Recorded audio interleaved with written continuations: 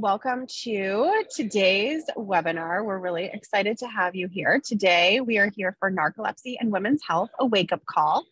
I'm Katie Schubert. I'm President and CEO of the Society for Women's Health Research. And SWHR is the thought leader in promoting research on biological sex differences in disease and improving women's health through science, policy, and education. Narcolepsy is a chronic neurological disorder that affects the brain's ability to regulate sleep-wake cycles, resulting in persistent and excessive daytime sleepiness, and in some cases, cataplexy, which is a sudden change in muscle tone in one or more parts of the body. While men and women experience similar symptoms, it can take up to an additional 12 years for women to arrive at an accurate narcolepsy diagnosis compared to men. Narcolepsy can present significant challenges to daily living, including managing employment, school, and relationships. However, with proper treatment, symptoms can be stabilized and even improve over time. And today we're pleased to have three amazing panelists join us for our event to share their expertise about narcolepsy and women's health. Dr. Vidya Krishnan, Associate Professor of Medicine at Case Western Reserve University, Metro Health Campus. Dr. Michael Grandner, Associate Professor of Psychiatry at the University of Arizona, and Tove Marin Stakastad, patient advocate and writer of Mama in the Now. I'd like to also thank the sponsors of today's event, Avidel and Harmony Biosciences. And as always, we are live tweeting during this event. We invite you to use the hashtag SWHRTalkSleep on all social media. And with that, at this time, I'd like to introduce SWHR's Chief Science Officer, Dr. Irene Aninier, who is moderating today's event. Thank you, Katie, and welcome everyone. On average, individuals spend 26 years of their lives asleep and 7 years trying to fall asleep. Sleep is an essential function for overall health and well-being, and it aids in the body's ability to maintain proper brain function and physical health. Poor sleep and sleep disorders are often unrecognized and underreported and incur high economic burden. SWHR's narcolepsy program was established to address barriers to care in science, education, and policy related to narcolepsy in women. We have assembled a working group of researchers and healthcare providers with expertise in sleep health and neurology, patients and patients advocates, and healthcare decision makers who are committed to improving care for women living with narcolepsy across the lifespan. With the guidance of the experts in our narcolepsy working group, SWHR has developed a patient toolkit to help women living with narcolepsy navigate their care. Raising awareness and improving access to information about sleep health and narcolepsy can help reduce stigma surrounding this condition and better prepare women and their healthcare providers to address potential challenges throughout their life course and maintain a full and high quality of life. Today, we have three members of the working group with us to highlight information found in the toolkit and share their insights as to how we can better understand narcolepsy, recognize the symptoms, and manage care from both clinical and patient perspectives. Following the speaker presentations, I'll be moderating a discussion with all of our panelists, so we invite you to use the Q&A function to submit questions throughout the event. Please note that our resources and conversation today are intended for educational purposes and not intended or implied to serve as a substitute for medical or professional advice. We encourage all patients and consumers to confirm information and consult their healthcare provider to determine their individual needs. I'll now introduce Dr. Vidya Krishnan, who will start us off with an introduction about sleep health and understanding the risk factors and common symptoms of narcolepsy. Thanks for joining us, Dr. Krishnan. Thanks, Irene. Welcome, everyone, and I will get my slides up and we can get started.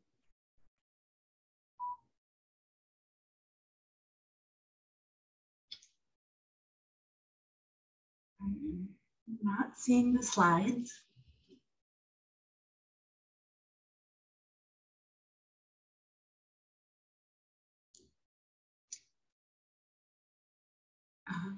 Can I please get some help? Thank you. Since I guess I last wrote that introduction, I'm actually now a professor at the School of Medicine at Case Western Reserve University. And the topic I'm going to talk about here is sleep health and how it relates to narcolepsy in particular. Next slide. So we all sleep. That's sort of a commonality amongst all of us. As mentioned, we spend about a third of our life sleeping. It's an essential function for overall health and well-being, and it aids in our body's ability to maintain proper brain and physical health. Some of the interesting statistics around sleep is that 70 million Americans suffer from chronic sleep disorders, insomnia being the most common. 80% of sleep disorders go undetected or undiagnosed.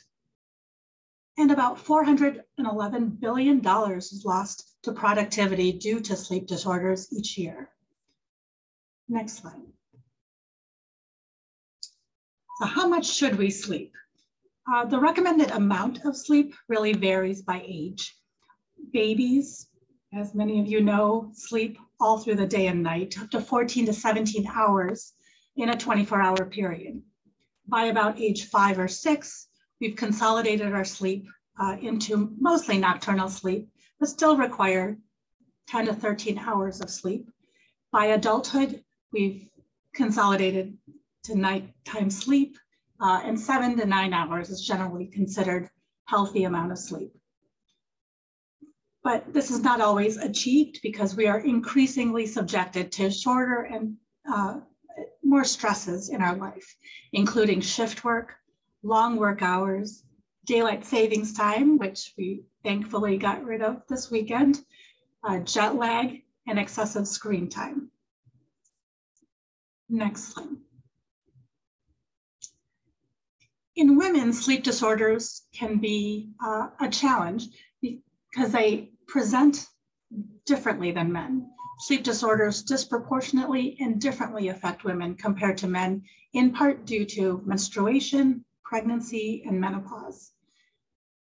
Women are more likely to report higher levels of daytime sleepiness, but also feeling unrefreshed in the morning after a night of sleep, increased use of sleep medications, and lower sleep quality. Next slide. So what is narcolepsy? As mentioned in the introduction, it's a chronic neurologic disorder that affects the brain's ability to regulate sleep-wake cycles and results in excessive daytime sleepiness and cataplexy, which I'll define in a bit.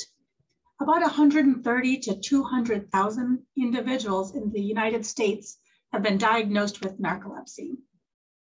We generally categorize narcolepsy into two types. Type 1, which occurs in patients who have excessive daytime sleepiness and cataplexy, and type 2, which occurs without the cataplexy. Next slide. The way that normal sleep is regulated, we have two factors that affect our ability to sleep. The first is the homeostatic drive, which is the easiest to explain. It just means the longer that we're awake, the more likely we are to fall asleep. So theoretically, after we wake up should be our most alert during the day. And as we go through our day, we get sleepier to the point by evening or nighttime, we're ready to sleep. This homeostatic drive is what regulates non-rapid eye movement or non-REM sleep. The other factor is circadian sleep rhythm, which is regulated by a natural hormone, melatonin, and undulates in a cycle where once melatonin is secreted in the evening time, that signals our body that it's time to sleep. And this is a regular cycle that happens day and night. So when both the circadian rhythm is tied to rapid eye movement or REM sleep. And when both the circadian rhythm and the homeostatic drive are at its peak is when we're most likely to fall asleep. Next slide.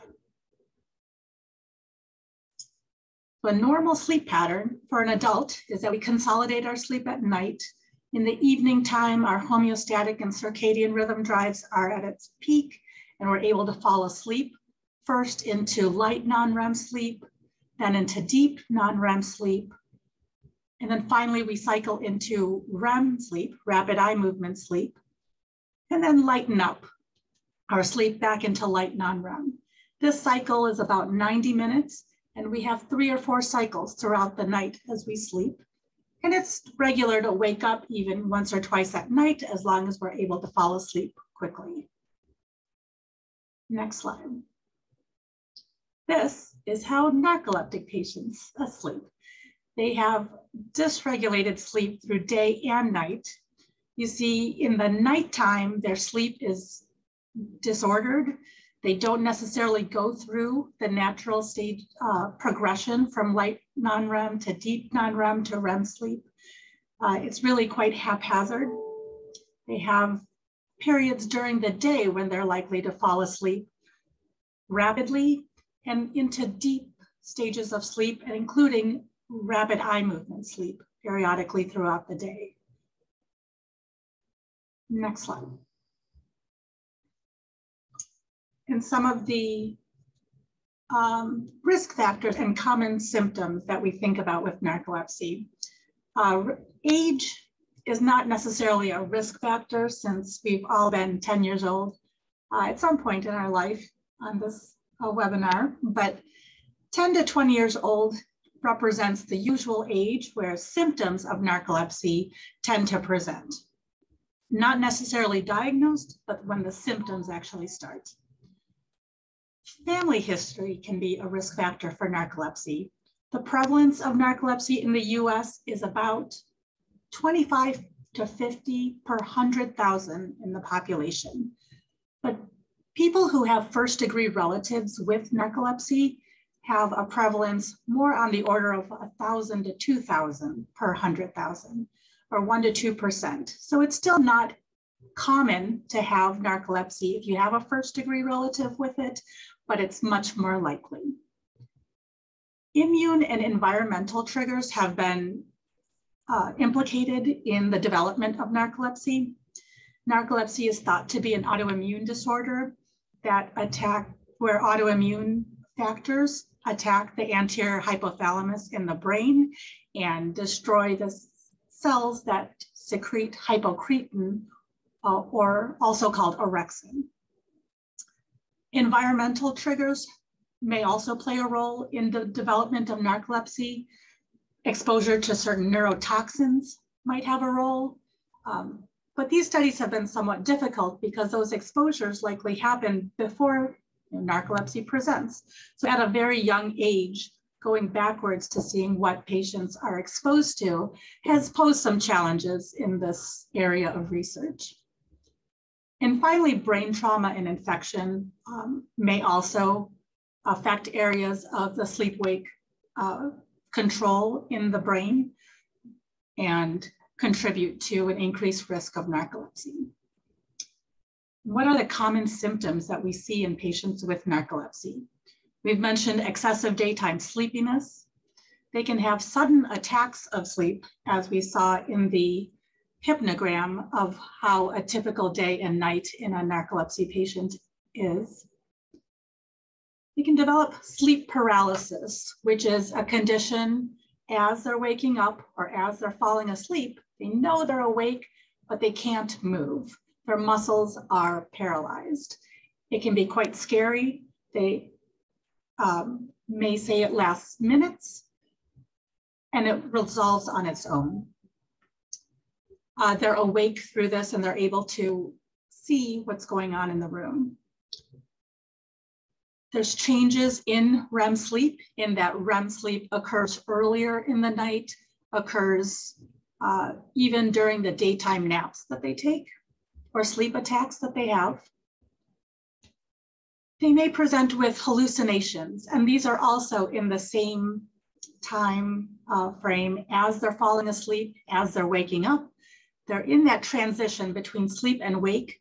They know they're awake, but they see or hear things in the room that may not be there, and often they're familiar faces, familiar voices.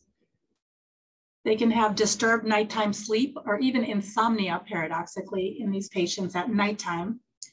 And then this term cataplexy that I've mentioned, which is really the complete loss of muscle tone or partial loss of muscle tone. And it's usually triggered by a strong emotion. So when we're laughing or get scared, all of a sudden the central muscles get weak. So perhaps the neck might nod, or the knees might buckle, or a narcolepsy patient may actually completely drop to the floor. Again, they don't lose consciousness. It usually is a self-limited minutes type of occasion, and they will be able to recover spontaneously. So those are some of the features we're looking for in patients with narcolepsy. Next slide. Thank you very much.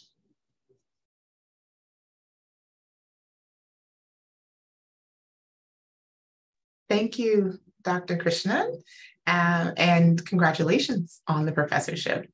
Next, we'll have Dr. Michael Grandner discuss managing your narcolepsy care, where he'll highlight the diagnostic process, various treatment options across the lifespan, and other health conditions that often affect women living with narcolepsy. Hi, Welcome. thank you. Hi, thank you for having me. I'm really excited to be presenting to this group. So let me talk a little bit about this issue. So first, a little bit about how narcolepsy is diagnosed. A narcolepsy diagnosis can sometimes be made just really on the presence of excessive daytime sleepiness and cataplexy, but the diagnosis often requires a few things, including a physical exam, where we can check out other conditions, potentially rule out other contributors. A sleep history evaluation, and what that means is talking with a sleep provider to go through the timeline of the issues, how long they've gone on, how they've changed over time, what they look like, asking questions to probe what may be going on and what condition this might be, including narcolepsy. And then a sleep study. And so a sleep study in the case of narcolepsy is a little different than typical, but I'm going to talk about that in a minute.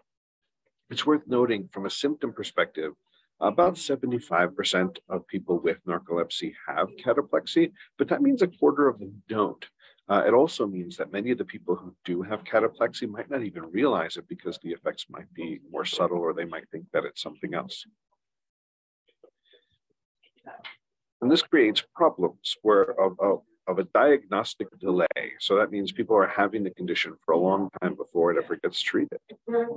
Women tend to be diagnosed on average 28 years after the symptoms actually started. It just takes that long to identify, yes, in fact, this is narcolepsy, let's get you an adequate treatment. And that is 12 years longer than it takes for men on average, which is still much too long. But it does take longer. Women, part of that has to do with how often narcolepsy might be misdiagnosed. Most commonly, when people present with the symptoms that end up being narcolepsy, when people don't know to look for narcolepsy-related symptoms, they might mistake this for some sort of mood disorder, or some sort of behavioral issue, or poor sleep hygiene, or your crazy schedule or something. Often it's mistaken for insomnia, or even sleep deprivation and insufficient sleep. It often gets misdiagnosed as some sort of ADHD or depression or anxiety disorder. And it can go on like that for a long time before the actual narcolepsy becomes appropriately diagnosed. And in terms of that diagnosis, a sleep study for narcolepsy actually has usually two parts. The first is the overnight sleep study that most people are familiar with, the polysomnogram, or PSG. The polysomnogram, this is where you sleep in the lab with all the sensors connected to you. It's recording mostly brain activity, but also muscle activity, breathing, eye movements, and other things too, including heart rate and things like that. This will determine not only what your sleep looks like, whether you're awake or asleep and have awakenings, and it'll also look at all your sleep stages throughout the night. And for the case of narcolepsy, it's really important to look to see where REM sleep occurs during the night. After that PSG, that night, that next day, you stay in the lab for something called a multiple sleep latency test, or MSLT. So what the multiple sleep latency test is, you'll think about the name, multiple sleep latency test. So multiple means there's multiple, sleep latency means how long it takes you to fall asleep. So you try falling asleep a few different times across the day. Usually it's 5 different nap opportunities spread 2 hours apart from each other across the day, where you're still hooked up to everything in the lab, and they say, try falling asleep, and they see how long it takes you to fall asleep. If it only takes a few minutes, or if it takes a very long time. And so this test looks to see how quickly can you fall asleep at each of those different intervals, and how quickly do you enter REM sleep during those intervals? Because that can also give an indication of different sleep disorders, including narcolepsy. And also it's important that there's a urine toxicology screen so that they can rule out that any of these sleep effects are due to any other contributors. Before you come into the lab, actually, there's another measurement that's often done at home before you even get to the lab. And this is where they give you some sort of a sleep log or sleep diary, because narcolepsy is something that happens in real life, very day to day. And just because you're in the lab for one night, it might not capture a complete picture of what your experience is. So what this is doing is trying to find a simple way to capture what the experience is like in real life. It keeps a record of your sleep habits. It'll review your medications and when you're taking them. And it will ask you to follow your regular routine as much as you can up to the point you come into the lab. So not only can the team get a view on what your sleep habits are, but also what they can do is make sure that their assessment is looking at your sleep in a normal context, where you can imagine if you've had the worst week of sleep ever and then you come into the lab, or the best week of sleep ever before you come into the lab, that will look differently. So that's what this is for. In terms of the treatments for narcolepsy, unfortunately, there is no cure where you do this and then you never have it again. But there are treatments. Symptoms can be stabilized and even improved over time. And there are two groups of treatments. There's the medical therapies and lifestyle approaches. Most patients, nearly all patients, need at least some medical therapy for their narcolepsy. One of the main treatments are wake-promoting medications, which aren't stimulants, but then also stimulants are sometimes used as well to help keep you awake during the day as safely as possible so that it keeps you optimally functional. And that can also have the additional effect of improving your sleep at night and helping to consolidate that. So in addition to wake-promoting medications and stimulants, another class of medications is sodium oxybate and related medications. And these are taken at night to help consolidate your sleep. It's not like a sleeping pill. It actually works in a very different way, but it does consolidate sleep at night in people with narcolepsy, which then helps them also function during the day. Also, it's worth noting that certain antidepressants, because of how they work in the brain, can also be effective for narcolepsy as well as a treatment or an add-on. In addition to these medical treatments, there's a number of lifestyle approaches that can help with narcolepsy. The most common being scheduled short naps of maybe only 15 to 20 minutes.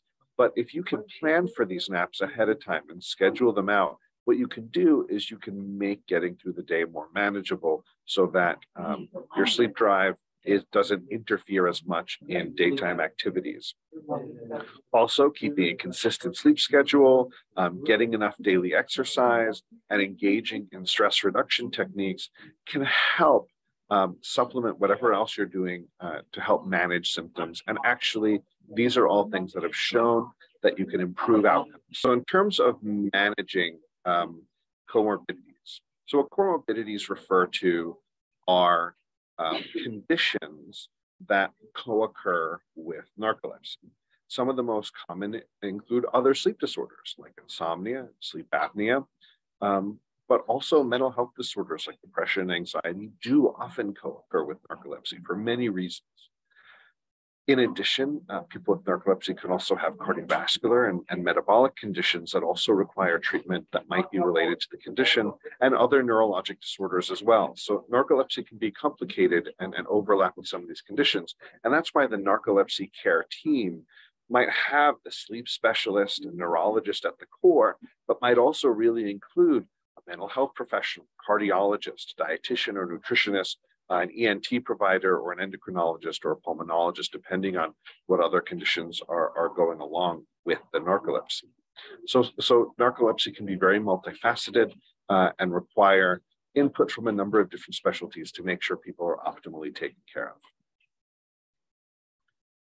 Thank you very much.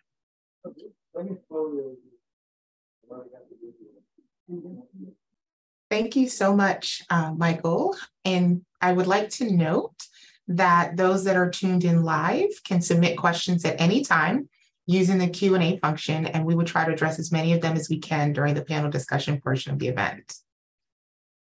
I'll now invite Tova Stakestead, who will share her personal journey, insights, and tips for living well with narcolepsy. Thank you, Tova. Thank you so much. Hi, everyone. So my name is Tova Stakestead. I'm a writer at Mama and the Now, and I will be your face of narcolepsy today. Personally, everything that was discussed today has really been my experience. I was diagnosed in 2004, approximately, at 30 years old with narcolepsy type 1. But I had symptoms pretty much throughout my entire childhood. So the stat we heard about 28 years from symptom onset to diagnosis is about correct for my personal experience. Growing up, I had excessive daytime sleepiness, cataplexy, sleep paralysis, and automatic behavior. All those things were misdiagnosed throughout my life. It's not like my parents never took me to the doctor or questioned any of these symptoms. They were just misdiagnosed. So I was told I had anemia, and that would probably explain my excessive daytime sleepiness. The childhood epilepsy turned out probably to be cataplexy.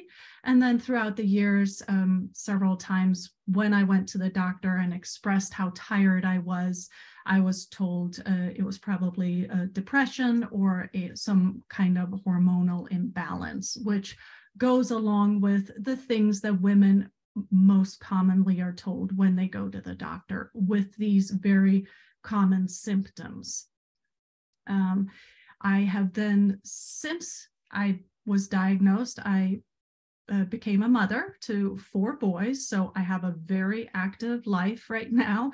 I worked full-time through my pregnancies, and I managed to breastfeed all 4 babies, which are concerns that I hear from a lot of women with narcolepsy as they enter into motherhood. They are concerned, will they be able to work? Will they be able to breastfeed? And for me, that was, I was able to do all those things, which I'll go into a little bit more detail. Next slide, please. So some of the things that narcolepsy has taught me. Personally, for me, as we heard for a lot of people with narcolepsy, stress is a trigger, and stress is really one of my biggest triggers.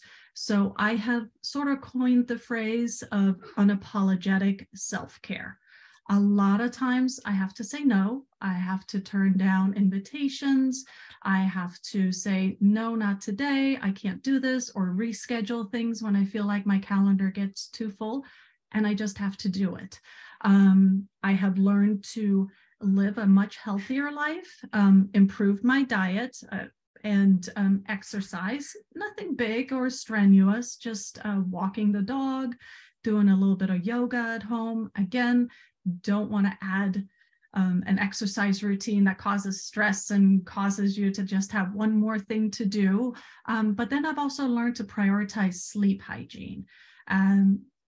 Something a lot of women do, probably a lot of mothers, once the family goes to bed, we sort of get a second wind and start reorganizing the spice cabinet or whatever have you. And I have learned to, when I start to feel tired, I go to bed, I read a book, and that's it. Could I do more with my time? Oh yeah, I definitely could, as all mothers could. When the house is quiet, that's our time to get things done. But I have learned that it's very important for me and for people with narcolepsy to really listen to your body. When you feel that tiredness, go to bed. I focus a lot on self-care and self-advocacy. And what that looks like for me is I'm very open about my diagnosis. I am generally the one token friend in my friend group of the person with narcolepsy. Most people don't know a lot of people with narcolepsy because for some reason people keep it to themselves. They don't want to share their diagnosis. And I feel like with the latest trend of putting mental health in the forefront of the importance of health, it's made it a little bit easier for me to share my diagnosis of narcolepsy, and I have no problems with it. It might be the first thing you ever hear about me when you meet me, so I can reduce my stress. And then also not overcommitting my schedule. That's one thing I'm constantly working on. You can ask my husband. I'm working really hard not to overcommit myself, but that is a daily thing. And then naps. Naps happen every day. I have learned to manage my narcolepsy really well, but naps are a constant presence in my life. Next slide, please. So as you are diagnosed and as you meet with your provider, you will probably go through a slew of providers in your journey with narcolepsy. Meeting the right person is almost like dating or finding a good friend. You need to find a doctor who not only understands narcolepsy, but understands who you are and understands your lifestyle and your lifestyle priorities. So conversations to have with your provider, and this provider might be a sleep specialist, might be a neurologist, might be a pulmonologist, just someone who really understands narcolepsy. Questions to ask them is, how can narcolepsy affect my long-term health? And only someone who truly sees the holistic full picture of your health will be able to answer that question. And it looks different for every person with narcolepsy. How can narcolepsy affect my lifestyle? That's also something your provider needs to know about you, needs to know where you are in your years of, do you want to have a family? Are you planning on having more kids? Are you planning on not having kids? If you're not planning on having kids, is that something that we need to talk about too? How can I manage my narcolepsy symptoms? As we heard, a lot of times medication is necessary, but also lifestyle changes are necessary. And it's not necessarily one or the other. It's both things will work together hand in hand. What medications do you recommend I try first and why? A lot of times providers have a different regimen of medicine that they like to try, and then they sort of have a list that you need to work your way through. A lot of times that is also affected by what's covered by your insurance. So those are conversations to have with your medical professional. If they recommend something you take during the night, or if they recommend daytime stimulants. And what risk does narcolepsy pose to pregnancy, childbirth, and breastfeeding? So when I had my kids, which was 15, 16 years ago, my medical professionals didn't know a lot about medications and how they would affect pregnancy. So I was just recommended to get off all medications. And at the time I was taking stimulants. So I did. And I learned to manage my narcolepsy without medication. I don't advise it for everybody, but I also did take a lot of big lifestyle changes, career changes for me, which in hindsight didn't turn out to be a bad thing, but it did require a lot of lifestyle changes.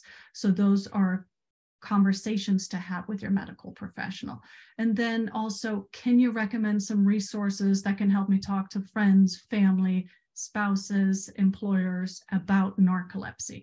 So I would say that has probably been, personally for me, very, very important. There's always Facebook groups, but some locations have support groups for people with narcolepsy, but then also for loved ones of patients with narcolepsy. So that would be a great resource for your loved ones to learn what having narcolepsy means to you without necessarily you having to tell them that. Next slide, please. And then deciding on a treatment plan. Again, that is something you'll be doing with your medical professional. And some of the things that they take into consideration and that you should take into consideration too is your age. Are you of childbearing age? Are you going into menopause? Have you already gone through menopause? Your lifestyle and activity levels. Are you wanting to hike a mountain every week, or are you more of a homebody? Do you run after your kids all day long, or do you work in an office? What does your lifestyle look like? And all these things are different for every single person. There's not a one size fits all. Symptom management. Do you have debilitating cataplexy, or is your cataplexy just a quick little knee buckle here and then?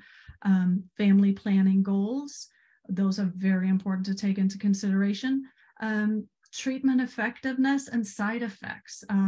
Personally, for me, I didn't like how the stimulants made me feel. And so that was also why it wasn't hard for me to get off the medication. But sometimes the side effects are mild and people can motor on through. So those are all very good conversations to have. Other health risk factors, as we heard, there could be other medical conditions going along with your narcolepsy, thyroid issues, hormone issues, cardiovascular issues. So those are all things that need to be taken into consideration with regard to your medication, and see how anything that you're taking now is affected by any medications to help you with your narcolepsy. And of course, health insurance coverage. That is always very important, because these medications can really break the bank, so to speak. Next slide, please. So living well with narcolepsy is 110% possible. As we heard today, there is no cure for narcolepsy, but that doesn't mean that it can't be managed. Managing narcolepsy is a fluid situation, and it changes throughout your lifespan. I can tell over the past 16, 17 years that I've been diagnosed, my narcolepsy has changed a lot. And from what I heard from my medical professionals, it has probably peaked. And at this point, where I am now is probably the way it'll be for many years in the foreseeable future. For me, I have learned to manage it, but it takes a village. And that village will include your medical professional, your friends and family, your partner, and your employer. So what I always recommend to people is learn to share your experience about narcolepsy openly with your friends and family, so they can learn to understand what it means to you, because they don't know. And if they don't know, they're going to make assumptions. And quite honestly, those assumptions will probably always be wrong. So sharing what narcolepsy means to you and how it makes you feel is really helpful. Also, communicate openly. So personally for me, meetings are my trigger. So it doesn't matter the topic, it doesn't matter the size of the meeting. If I am entering into a group setting and it's called a meeting, I will fall asleep. So I have learned to walk up to the presenter or whoever is running the meeting, introduce myself and tell them that I have narcolepsy. And should I happen to get a sleep attack and fall asleep during the meeting, it is no indication of my level of interest in the topic at hand. It simply just means I have narcolepsy. And more times than not, I've always been met with very positive feedback from people, but I even one time had a presenter just look at me and say, wow, my child was just diagnosed with narcolepsy. I can't believe I'm meeting someone else. So you never know where your advocacy, where that can take you and where you could actually end up helping someone else.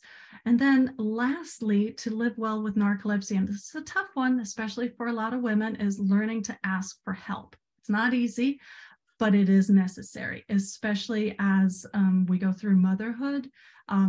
Learning to ask for help, specifically saying, hey, I need help. Can you help me pick up the kids? Or, I would love if somebody will come help me do the laundry, but that's not going to happen. But learning to ask for help is very, very helpful and important. So with that, I want to thank you.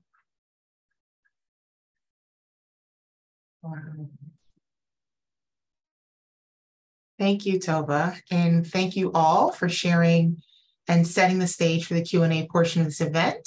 I invite you, the panelists, to turn on their cameras. And so during this portion, we are welcoming attendees to submit questions using the Q&A function, which is usually at the bottom of your screen. We will try to address as many individual questions and common themes as we can over the next 10 or 15 minutes, but we do apologize in advance if we're not able to get to them all. And so to open the conversation, let's see, I'd imagine that, the conversation about disordered sleep will often start in a primary care provider's office, during a checkup or something. And so what advice would you give to women or their PCP to have a productive conversation about their sleep health in recognizing warning signs of a potential disorder like narcolepsy?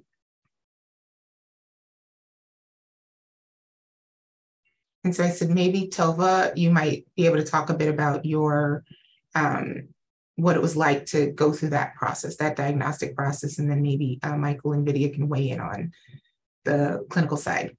Yeah, it was actually interesting. The way I was diagnosed was from a general practitioner who happened to, she had run a gamut of blood tests, and it turned out I didn't, I thought I was just deficient in some vitamins or something, and that would explain why I kept falling asleep at work. And she said, well, you know what, I think I have read a little bit about narcolepsy in my medical studies. And she showed me a printout, and she said, does this look like something? And it was about narcolepsy. This was back when, you didn't just have the internet on your phone. And I just started crying because every single symptom fit perfectly with my experience. So it was a general practitioner who ended up diagnosing me, which is very unusual, but just the fact that she had run all the blood tests and nothing else fit, she was willing to go out on a limb and say, I think you need a sleep study, which I'm very, very thankful for. So one thing that I want to say, just to build off of that, which I think is makes a few really good points, is that patients shouldn't need to know everything about how to identify and diagnose the entire book of sleep disorders, and primary care practitioners are not going to either. So now what? I think maybe the solution is that patients need to be armed with the information of, if you're suspecting that something is wrong with your sleep, or if you can't stay awake during the day, that really, what you should be asking for is a referral to someone who actually does know how to ask the proper questions to get to whether or not there is a diagnosis. I mean, patients will often, and even providers will say, well, I don't want to refer to sleep medicine because they just diagnose everybody. Well, the reason why rates of diagnosis are so high in sleep disorder centers is because it takes so much to get a referral that by the time the referral comes in, it's not only just a sure thing, it's been a sure thing for years. It's not even a question anymore. I would say it would be great if sleep disorder centers start sending people back saying, no, you don't test positive for any of these things. It's just the threshold is so high. So I would actually challenge patients and to talk to their providers, and challenge the providers to lower their threshold when to refer to sleep medicine or behavioral sleep medicine, to actually get these things correctly identified early. I mean, I love seeing, we do a little celebration whenever I see a new patient on our list who hasn't been bounced around the system for 20 years before they come in to see us, because that's usually what happens. So that I think is the first thing I want to say. You don't have to know what all the symptoms are. Just know if there's something wrong, we know what questions to ask, but we can't find you unless we get that referral or someone sends you to one of us. That I think is probably going to be the best way forward to actually get that diagnosis. Yeah, you really have to be your own self-advocate in that situation, really. Sleep medicine in general is a relatively young field. And so in that sense, it's great, Tova, that your primary care doctor was aware of narcolepsy as a diagnosis, but it's not always the case. And sleep physicians, like Michael said, we don't just diagnose sleep apnea, which is what people think of, but narcolepsy and restless leg syndrome and insomnia are really all fall within the rubric of sleep medicine that we treat.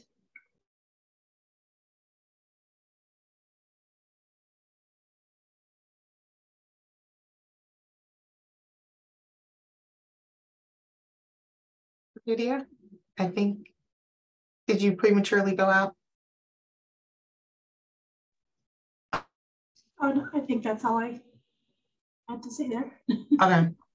And, we talk about self-advocacy and it's in the clinic, but also in the workspace. In the workplace, how was it adjusting to like the narcolepsy? And, Tova, did you experience presenteeism, absenteeism, either being there and not being as productive as you could be or having to miss work?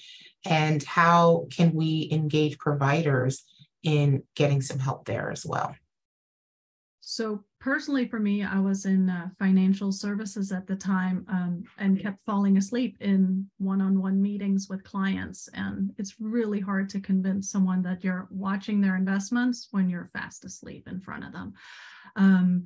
So I actually ended up having to take a 6-week leave of absence. And my employer, it was a major bank at the time, was very understanding. And that was to get my symptoms sort of under control, they told me. But it was very helpful. It was a time that I could really spend on self-care and taking care of myself. But I realized not everybody has that luxury. When I returned, I had it in my plan that I needed to take daily naps, which is hard to do in an office setting. And I had to, go down to my car to take a nap.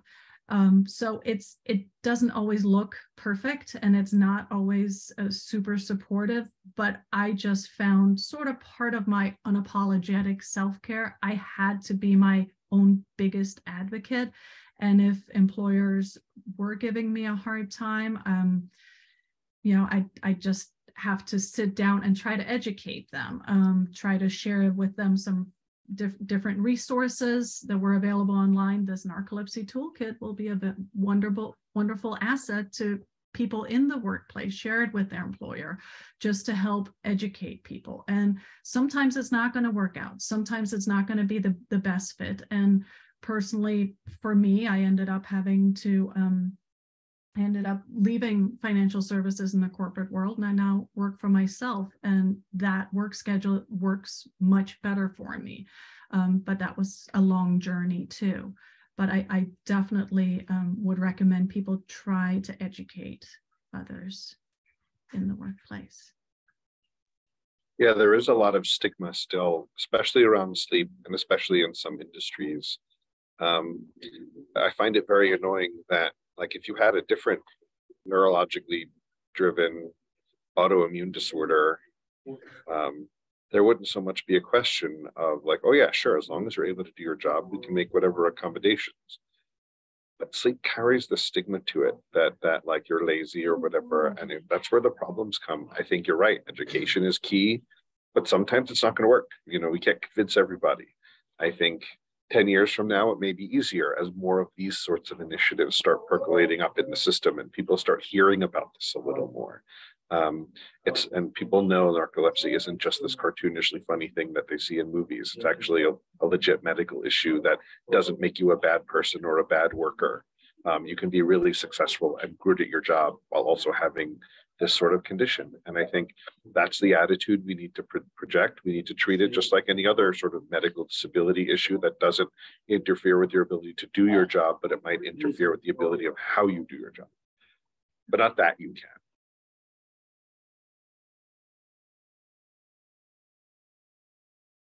It's we talked about various things and it comes up, the symptoms, as you mentioned, they're similar between men and women, but women have this longer diagnostic process. And of course, responses, there are biological sex differences as far as responses to medications and treatments. And so what role can you speak that estrogen plays in narcolepsy? And as a result, what are the changes? Do we see changes after menopause? I'd say yes, for a number of reasons. The hormones do play a role. We know that after menopause, women are at a higher risk of other sleep disorders as well. So they have a tendency for poorer sleep. And then in addition to that, it changes the sleep patterns as well. So triggers might be different. Just the way that they're responding to different circumstances, the amount of sleep that they need, all of that changes. So this lifetime pattern of knowing how to regulate their narcolepsy, now they have to come up with different patterns, different times to sleep, maybe a different number of naps during the daytime, different timing of their medications, sort of overcome times that are particularly challenging for them.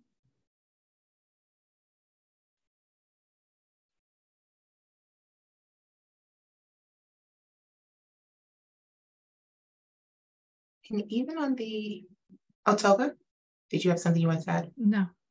Oh. And I want us to take a moment to address cataplexy. I know it's a term that a lot of people probably they're not familiar with.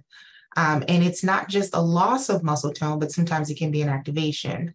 And so what does it look like in reality? Not necessarily this dramatized person falling in a moment of heightened emotion or something, but can you kind of talk about that and describe what does it really look like so that we have very level expectations of what it means when someone says they have cataplexy? So I can tell you personally, when I was diagnosed, I was experiencing a fuzziness on the left side of my face when I exercised. And doctors were extremely perplexed as to what that was. And of course, it caused me to get MRIs and everything. And it turned out in hindsight that that was a form of cataplexy. I was so proud of myself when I exercised that I brought on cataplexy in myself. And just for some reason, it was only on the left side of my face and it was just a weird fuzzy feeling.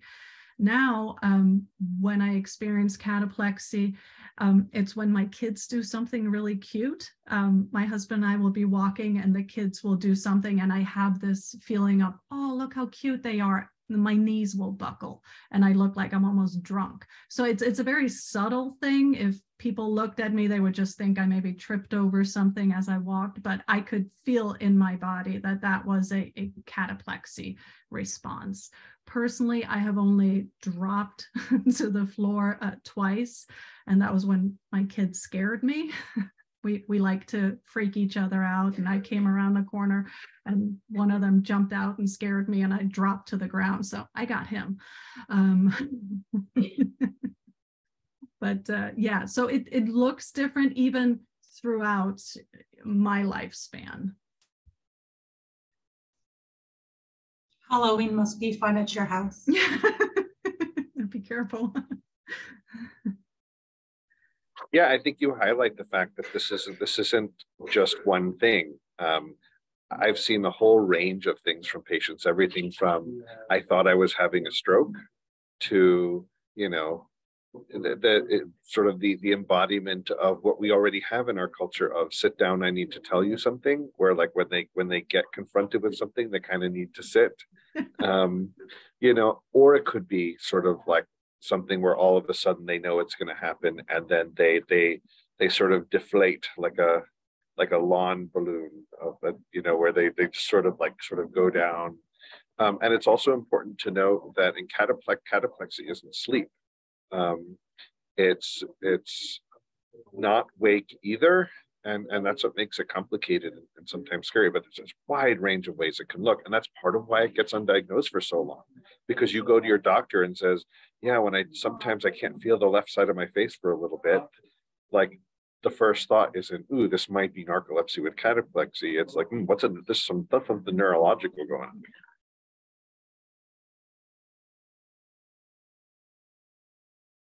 I would love to dive in deeper, but I know we're coming to a bit of a close.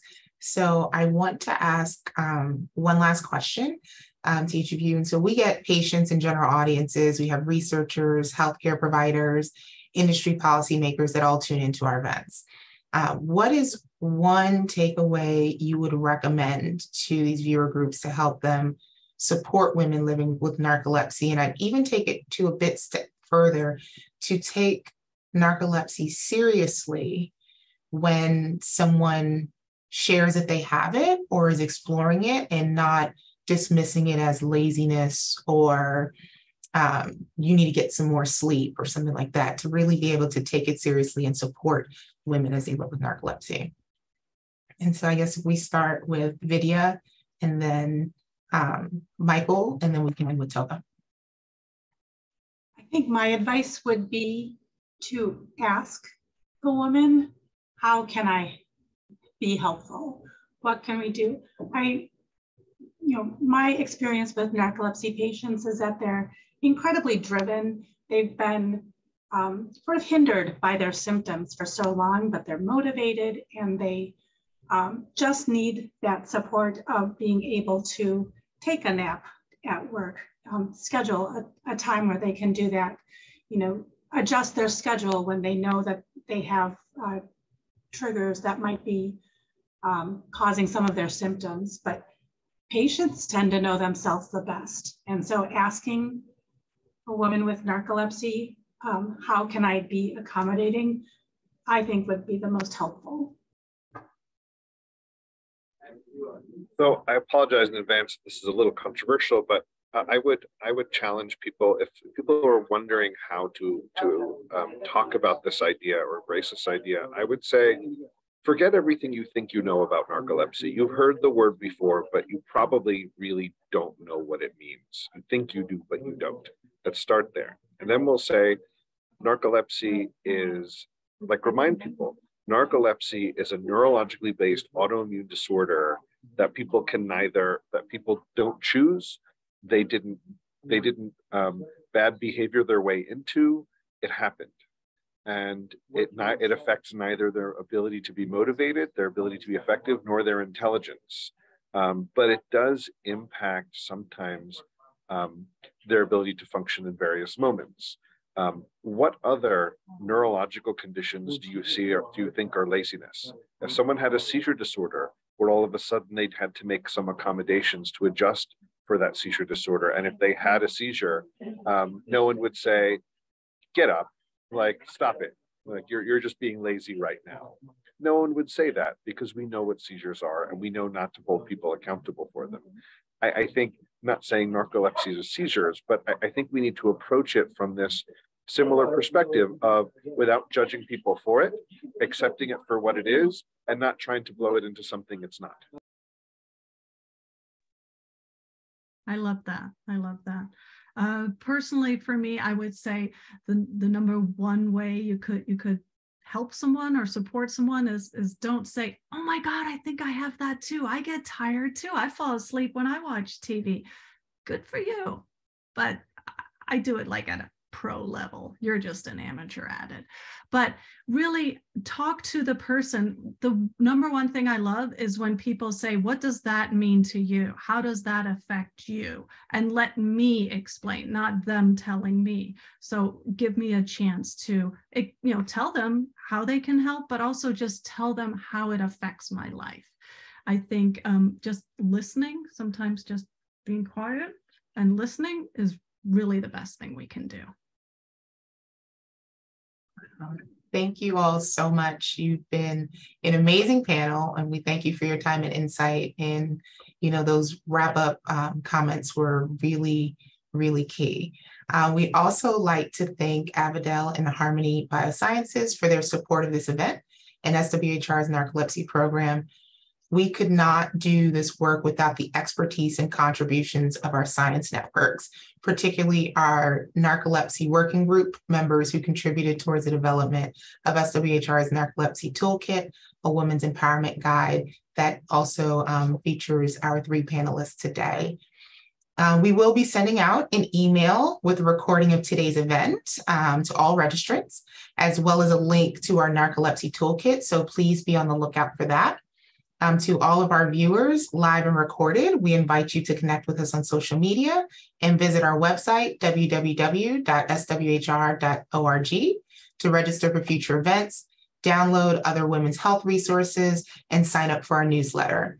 Let's continue this important conversation with hashtag SWHR Talks Sleep. Thank you for joining us.